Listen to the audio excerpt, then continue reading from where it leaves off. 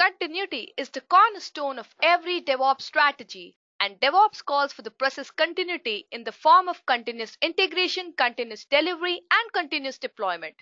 So, it's really common that people tend to use these terms continuous delivery and continuous deployment interchangeably, but they often get confused between them. So, today I'm going to compare these two highly conflicted terms in the industry. So, hello everyone, this is Sahiti on behalf of Edureka, and I'll be walking you through this session on differences between continuous delivery and continuous deployment. So, starting with today's session, let me first brief you on DevOps. So now what is DevOps? Well, DevOps is basically a software development strategy which bridges the gap between the dev side and the ops side of the company. So in simple words, we can say that DevOps is a software methodology which involves all the steps from continuous development, continuous testing, continuous integration, continuous deployment, and continuous monitoring throughout its development lifecycle. So it involves all the steps from building, testing, compiling the code, and then finally putting onto the production servers. Now, let me explain you in much simpler terms. Basically, DevOps is how do I as a developer get a new feature or any new idea or any enhancement request, or maybe it could be a capability change out to the production so that all my customers can give me some feedback. Now, when we get this feedback, based on this feedback, we can improve it, right? Now, what will I improve as a developer? What all should I improve? Well, you basically have to improve three important factors. First thing to improve is the software which the team is delivering. So basically, we have to improve the quality of the software. Second thing to improve is the environment to which we are delivering the software. Now, when I'm talking about delivering the software, I'm basically talking about the efficiency and the performance of the environment to basically which we deliver the software, right? And the third thing that we can improve is making the delivering process of the software more efficient, capable, faster, and at a really low cost. So, as I was telling you, these are the three important factors that you can improve. So, when we're delivering the software, it's not that we're just delivering it directly to the production site, right? So basically, when we deliver the software, there's an entire software delivery life cycle with multiple number of environments, which is known as the delivery pipeline. So as you can see here, the developers first build the software, and then before they deliver it to the environment, the software is probably stored in the software configuration management, or as you know, the version control system. After you build your product, what happens is you have a QA environment. Now, what QA environment is nothing but the quality assurance environment. Now, what happens with quality assurance environment is that they basically test the quality of your build product. After you have the QA environments, then we have several pre-production and production environments like the integration testing, the user acceptance testing, and then finally it is deployed onto the production server. Now, let me tell you one thing here. Now, the number of tests that you have in your is not specific. It is basically dependent on how your organization is structured, how your delivery pipeline is structured, or like how many environments do you have. So it's not specific to a particular number of tests. Each organization can have n number of tests depending on the product they're working on, depending on the environments they're working on, and so on. And then finally, after so many stages are done, we have the production stage. Now, this is the stage where basically your software actually runs, and then customers interact with it, they use it, and then they give you the feedback in which you can improve. So this is where you want your software to perform. So suppose any customer gives a bad feedback, then it is the responsibility of the complete team working on that product to improve on that particular feedback and then deploy the change again. Now, when you deploy softwares like from one environment, that is from the environment where the developers are making the changes to the environment where the customer is working, then we need some automation here. It has to happen really fast so that the customer is also happy, and also the business requirements are met whenever it is needed. Now, the reason that you need automation is because now when we deploy this software, it needs orchestration. Now, when I talk about orchestration, I mean timing. So I mean the coordination between all the teams working together so that we deploy the product on the production servers on time. But when you're deploying something, you're not just deploying the software as I just mentioned, right? You're also deploying the complete environment. It could be either the physical environment or the virtual environment or the environment in the cloud that can be already provisioned. And if it is not provisioned, then you have to also provide that particular environment to the customers, right? So maybe all the environments that you're working in are same, but the configuration changes always change. So the configuration changes in the dev side where the developers are working will be very much different from the configuration changes in quality assurance team, and also the configuration changes where the customer is working with that product will also be really different. Now, to match all these stages and to have all the configurations matched and to work in a good way, we need automated deployment, as it is the ability to get the software deployed to any particular environment at any given time. So you have to have that capability to deploy that particular software at any time, at any environment, so that anybody can work. Anytime a customer has any problem, he can revert back with the feedback, and the dev side of the company can work with that problem and then again deploy that change. So continuous delivery is that capability to deploy the software to any particular environment at any given time. So this is that capability which allows the complete team and the customers to coordinate in a really good manner and then make the changes that are required. So continuous delivery is not an option, but it is a must if you want to do DevOps. Now, the other term in industry which sometimes causes confusion is the term continuous deployment. So now you might have heard about, large companies, right? So if you talk about these large companies, they talk about how many changes they deploy every day. So these changes go all the way to the production. Like they talk about 50, 60 deployments per week or even more than that sometimes. Now, you might be wondering here, how are they deploying so many times a week? So what's happening here is basically any change that a developer makes gets deployed all the way to the production, and this is nothing but continuous deployment. So any small change a developer makes is directly deployed onto the prod servers. This is nothing but continuous deployment, by which these large MNC companies sometimes say that they've done 50, 60 deployments per week.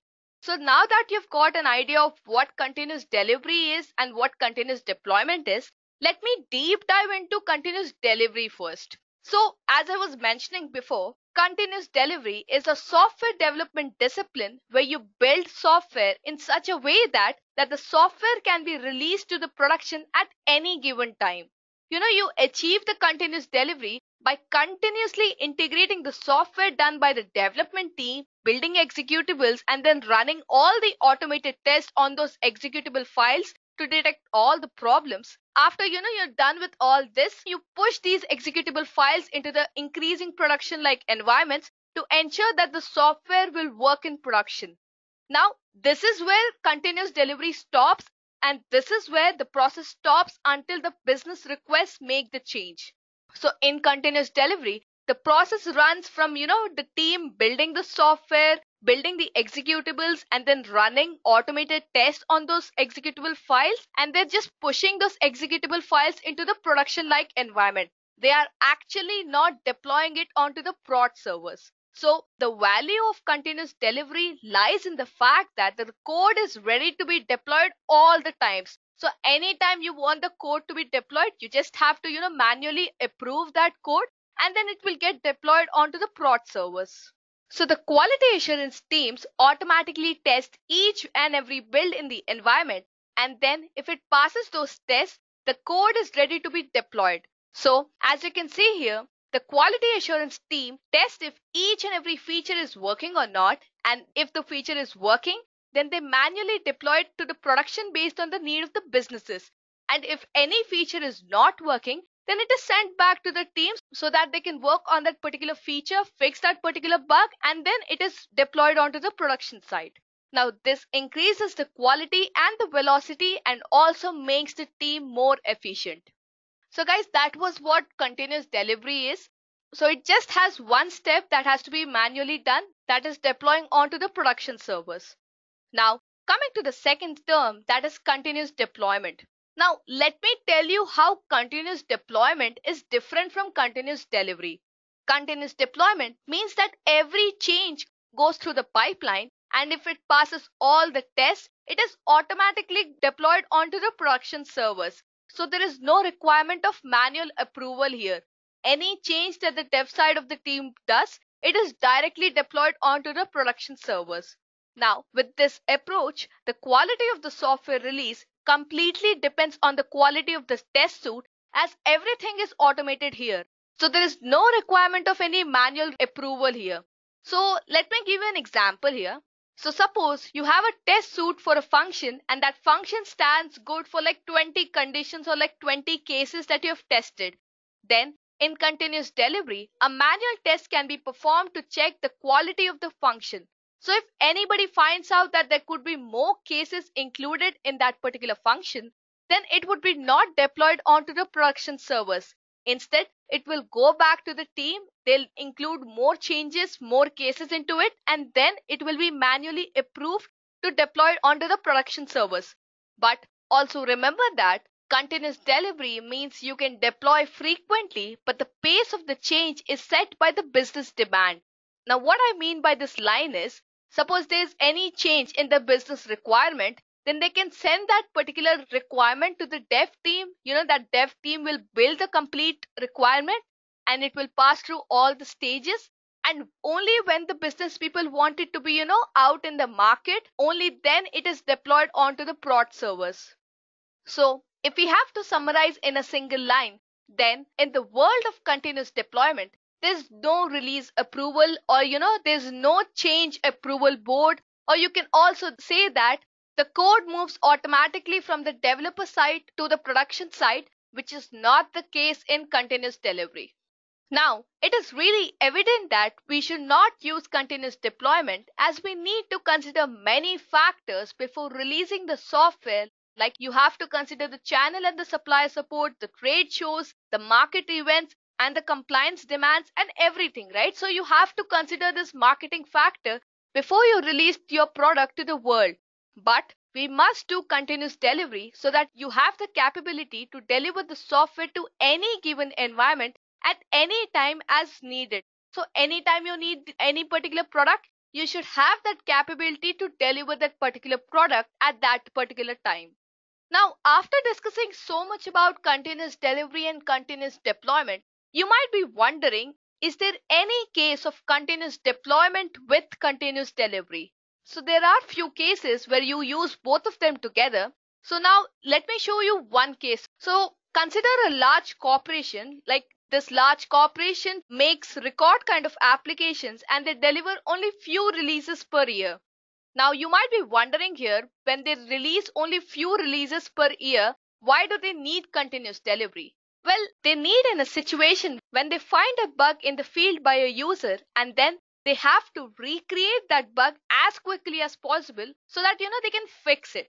As this is with continuous delivery, they can provision that environment which has the same configuration of that of the customer's environment to deploy the right version of the software to that particular environment. So they're trying to fix the particular bug in their particular environment, and then they're trying to match their configurations with that of the customer's environment.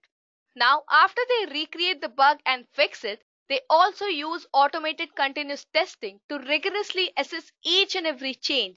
So basically, they're following the complete pipeline process again. Now, since the final steps in the process are fully automated, to install these changes that are particularly correct. So I'm talking about the changes like, we are recreating the bug and then fixing that particular bug. And if we have to solve this problem as quickly as possible, then we need continuous deployment. So as you just saw, that all the routine changes still go through the continuous delivery flow, like again building the change and then getting all the tests done. Once that feature has passed all the tests, only then it is put onto the staging area where it can be deployed to the production servers. So in such situations, to make sure that all the environments are in sync and provide the best quality of the product. So continuous deployment and continuous delivery are like vectors that have the same direction but just with different magnitudes. So the goal stands the same, that is, make software development and release process more faster and more robust. So guys, hopefully that distinguishes for you what continuous delivery is a capability that you must have and continuous deployment is an option you might choose to exercise based on the kind of the product you have. So in short, continuous delivery is nothing but continuous integration plus the automated release of the software plus the manual deployment to the production. And continuous deployment is continuous integration plus the continuous delivery and automated deployment to the production. That's all for today's session, guys. Thank you and have a great day. I hope you have enjoyed listening to this video. Please be kind enough to like it, and you can comment any of your doubts and queries, and we will reply them at the earliest. Do look out for more videos in our playlist and subscribe to Edureka channel to learn more. Happy learning!